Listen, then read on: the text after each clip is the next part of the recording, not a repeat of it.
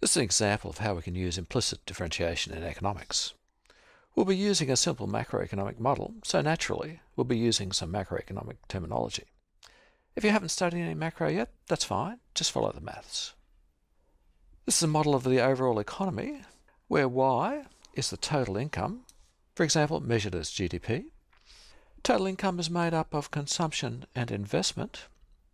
This is a simple model because we don't have a government sector, so we don't have government expenditure or taxation. And we're assuming a closed economy, so there's no imports or exports. Investment is an exogenous variable that's indicated by the bar on top of the symbol. We usually assume investment is determined by interest rates, and interest rates don't appear in this model. That's why it's exogenous. Consumption, C, depends on income, so we have C as a function of Y.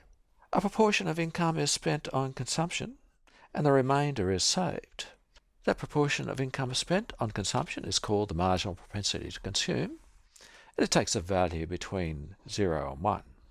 The marginal propensity to consume is also the first root of C with respect to Y, f prime Y.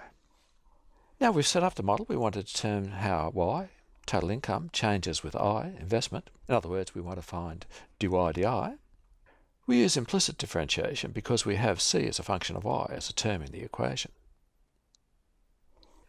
Our basic model is Y equals C plus I, but we also know that C is a function of Y. Let's incorporate those into one equation. Y, total income, is equal to consumption, f of Y plus I. We want to find dy di, but we have a term there that's a function of Y, consumption. Let's deal with consumption first. We want to find how consumption changes as investment changes, so we're after d di of f of Y. We'll use the chain rule. The first part of the chain rule will be, well, df of Y differentiated with respect to Y times dy di. That's just equal to f prime Y, our marginal propensity to consume, times dy di. Now we've sorted out consumption, let's go back to our full equation and differentiate that. Y equals f of Y plus I implies that the first derivative with respect to I, dy di, that's the left-hand side, is equal to, well, we found the implicit differential of the first term on the right-hand side.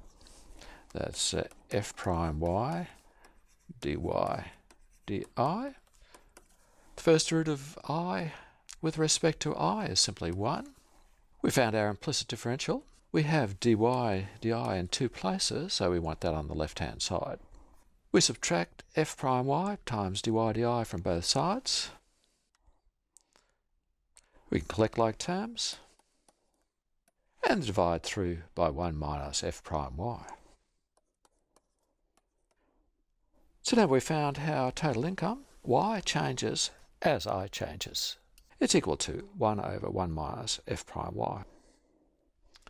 Let's look at that further. We have dy di.